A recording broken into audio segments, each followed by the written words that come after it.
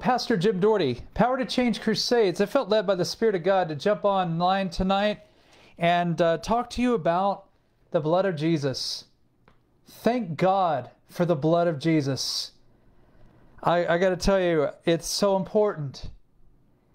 It's something that the Spirit of God put on me as I was praying with my family tonight. And I actually went back to the Old Testament and I looked at the New. And I wanted to share some things with you. I also wanted to lift up some prayer requests tonight as some that I've written or they've written me. I wanted to lift up those that have. And if you have a prayer request, I'd love to pray for you. Please write me and I'll be glad to pray for you and your family. But I wanted to look at the Genesis chapter 3 account where Adam and Eve sinned against God. They ate of the fruit, the forbidden fruit that God said not to eat. And of course, the repercussions and the consequences came out, and God gave those out to mankind, to Adam, to Eve. As you know, Adam would work and sweat all the days of his life and return to the ground that he was made from. But then for Eve, childbearing is one of those things that pain would be in the childbirth. But there was a blame game going on there, if you remember, when God said, "Who told you, not to eat?" Or why did you do it? Basically, why did you eat of the fruit? And Eve said, "It was a man." And of course, Adam said, "It was my wife." And then, Eve actually said, more importantly, she said, "The devil made me do it." The fact is that God had a plan, even in the Garden of Eden. And there was a temporary covering that took effect that God did, one of the first sacrifices, but it was a temporary covering. In Genesis chapter 3, verse 21, it says, "Also for Adam and his wife, the Lord God made tunics of skin and clothed them." So there had to be an animal that was killed and a sacrifice was made so that Adam and Eve would have tunics or clothing that would be a temporary covering, if you will, because they were naked, and God clothed them back in the garden. But that didn't take away their sins. That just was a temporary covering. All the Old Testament sacrifices were just temporary coverings. It did not take away people's sins. But we go to the New Testament and we see Jesus, the Lamb of God, who not only came to sacrifice his life as a Lamb of God willingly, but John 1:29, John the Baptist, the next day John saw Jesus coming toward him and said, "Behold, the Lamb of God who takes away the sin of the world." So in the Old Testament, there were coverings, sacrifices, of animals that were temporary coverings. Even God covered Adam and Eve with the tunics and things like that back in the Garden of Eden. But in the New, Jesus, the Lamb of God, his blood can cleanse us of our sins, but take away our sins. What a blessing. Where would you and I be without the blood of Jesus? I can tell you right now, lost and on our way to hell. But by the grace of God, we can be saved and forgiven. Ephesians 1, verse 7, it says, "In him, in Jesus, we have redemption through his blood, the forgiveness of sins, according to the riches of his grace." Praise God. We can have forgiveness, and our sins could be not only forgiven, but removed. God can forgive your sins, and it's not a covering anymore. He can actually wipe them away and remove them from you. Hebrews 9:22 tells us, "Without the shedding of blood, there is no forgiveness of sins or removal of sins. But Jesus Christ, the Lamb of God, went to the cross. He shed his blood, and we can be forgiven of all of our sins." And I praise God for this because of the blood of Jesus and because of Jesus, the Lamb of God, our sins can be removed. That's awesome. One more verse as I share with you tonight, 1 John chapter 1, verse 7. But if we walk in the light as he is in the light, we have fellowship with one another, and the blood of Jesus Christ, his Son, cleanses us from all sin. Thank you, Jesus, the Lamb of God, who takes away the sins of mankind, who takes away the sins of the world. God can forgive any one of their sins through his Son, Jesus Christ. And he can forgive you of any sin that you've ever committed. And if you're watching right now and you're not right with God, your sins are right before God, and you see that you are not right with him, I would invite you to get right with God tonight. Give your life to Jesus Christ, because Jesus, the Lamb of God, can forgive you and remove your sin from you. He can make you white as snow, and you can be forgiven by his blood. The forgiveness of sins. Hallelujah. If you're watching, the Bible says we've all sinned and fall short of the glory of God. The Bible says in James 2:10, if you've offended in one point of the law of God, you've offended all of it. But I have good news for you. 2,000 years ago, God sent his Son to save. The bad news is we deserve the wrath of God. We deserve to be punished and thrown into hell.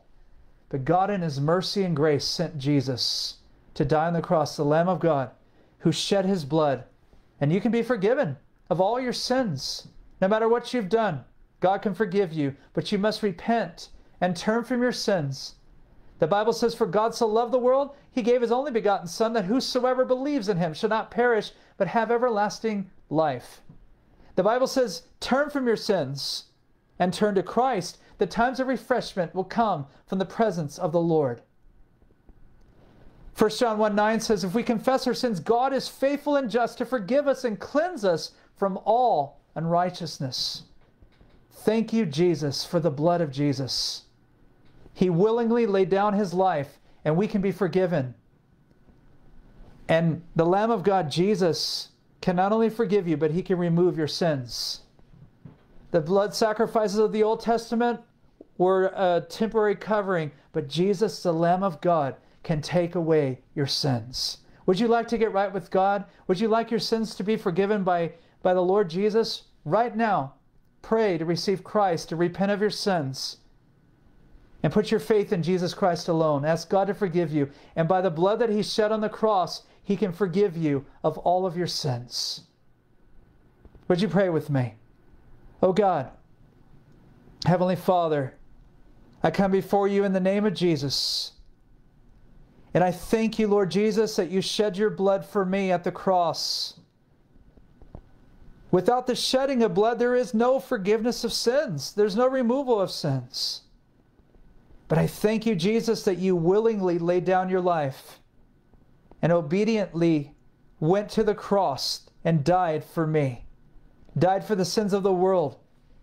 God, please forgive me of my sins. I ask you to make me right with God and remove my sins from me and wash them away by the blood of Jesus. And when you look at me, don't look at my sin any longer. Look at your Son, the Son of God. I believe that you are God in human flesh, that you lived a perfect life, Lord Jesus, and that not only you were crucified for me, that you were buried and defeated death, and you're alive. You arose again on the third day. I put my faith in Jesus Christ alone, and I ask God to forgive me of my sins through his Son, Jesus Christ, the Lamb of God. Fill me now with the Holy Spirit and save me from hell. Give me assurance of heaven. I ask this in Jesus' name. Write my name in the book of life. I ask this in Jesus' name. Amen. If you prayed with me, would you please call me right now, 1-800-973-5543. I'd love to lift you up in prayer and encourage you in the decision that you've made tonight. 1-800-973-5543. If you're watching by social media, would you please write me a message? I'd love to hear from you. You can write me on the wall. You can write me on Instant Messenger, Facebook, Instagram, or on YouTube. I look forward to hearing from you. As the Spirit of God would lead you, please write me, as it would be an encouragement to my heart, and I would be blessed to know that you've got right with God tonight through His Son, Jesus Christ. I'd like to pray for some prayer requests tonight that are ongoing, and I'd like to pray for a precious baby girl, Madeline. She's a preemie. I've been reading about this little girl. She had a brain traumatic injury at birth, and there is an injury that's causing her to go on hospice. And her mom has mentioned that the doctors are sending her baby home on hospice. Can we just pray for Madeline tonight? Just this precious, I think she's 22 days old. Just pray for this precious baby girl. And also Carson, an 8-year-old boy who's in the hospital, who had an infection in his heart that has now gone to his lungs. And I saw some things about possible pneumonia. Can we just lift up these two precious children? And would you join your hearts in prayer with me? Father, in the name of Jesus, I pray, Father, for Madeline, this precious baby. There's nothing impossible that you can do all things. If it is your will, I pray that you would touch this baby and heal this baby, that she would be able to eat and function, and she would get blood in her brain and reconnect those areas that have been disconnected by this traumatic brain injury.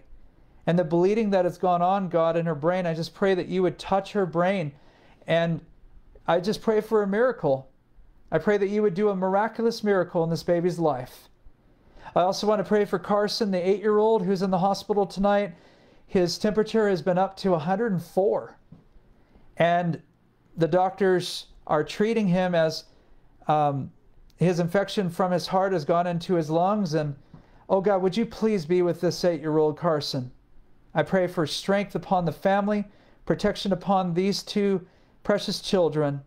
And I pray for all families out there that are dealing with the coronavirus or cancer or diabetes or other diseases, Lord, that you would be with them, heart disease, all those things, Lord, that people are dealing with, that you would have your way, have your purpose, and have your plan. But I pray for healing upon those even in the hospital right now. I just lift up Abelina as I prayed for her and her family last night. I lift up her mom who is in the hospital. I just pray for healing upon her mom and just strength upon Abelina as well, Lord, and lift up her family to you. I lift up those in our lives right now that we know that do not yet know Jesus, that we would continue to share Jesus and the gospel with them and share about the blood of Jesus that can not only cleanse us of our sins, but forgive us. Thank you, Lord. Pray for those that have made commitments to Christ tonight, that they would call in or write in and let me know how I can encourage them in their relationship with Jesus Christ as they've put their faith in the Lord. I just pray that they would grow in the Word of God, grow in the Christian faith, grow in prayer, and grow in fellowship with God and His people. I glorify your name tonight, Lord. I lift up these prayer requests to your hands. I lift up David to you, who wrote me again that there's difficulty in his home. Lord, they're threatening to kick him out. You know who he is. You know what he's dealing with. His rent has been raised so many times by his family, and they're threatening to put him out on the streets. Oh God, would you please provide for this young man and his brother and his family? I just lift them up to you, God. And I give you the praise and the honor and the glory. I lift up my family. I lift up all families and people that are watching this, that you would work in their family and their life to bring about your purpose and your plan and your desire and your will to be done. Thank you for this night, Lord. I glorify your name. In Jesus' name I pray. Amen. Amen. God bless you. If you have a prayer request, please write me. I love to pray for you, and I love to lift you up and encourage you in your walk with the Lord. And if God has spoken to you tonight, you've given your life to Jesus Christ, please call me. Again, 1-800-973-5543. If you have a prayer request, please write me as well or call. I love to hear from you. If you'd like to support Power to Change Crusades, we're a nonprofit ministry, 501c3. And you can go to my website. You see it on the comment section there, powertochange.org. And you can give and become a monthly partner, as I'm on television on Sunday nights, reaching 38 million households, and I'm also reaching many here on social media, on Instagram, Facebook, and YouTube. Thank you so much for watching. If you'd like to also support us through mail, you can do so. Look at the comments there. Power to Change Crusades, Post Office Box 33901, Granada Hills, California, zip code 91344. This is my full-time ministry, and I'm so blessed that God is opening doors for me to go preach at different places and to train and to do seminars and things like that. If God would speak to you, if you're a pastor out there watching and you would like for me to come and speak, please write me or call me, 1-800-973-5543. As the Spirit of God would lead you, Pastor, it would be an honor to connect with you and talk to you about a future date in the future, just to share God's Word and preach the gospel and see people saved. That's what it's all about, and make disciples. Thank you for watching. Share this devotional with someone. Share Jesus, as He's the way, the truth, and the life. Our vision is Jesus at Power to Change Crusades with Pastor Jim Daugherty. Thank you so much for watching. Have a blessed evening. Have a blessed day wherever you're watching. And please be safe and healthy in Jesus' name.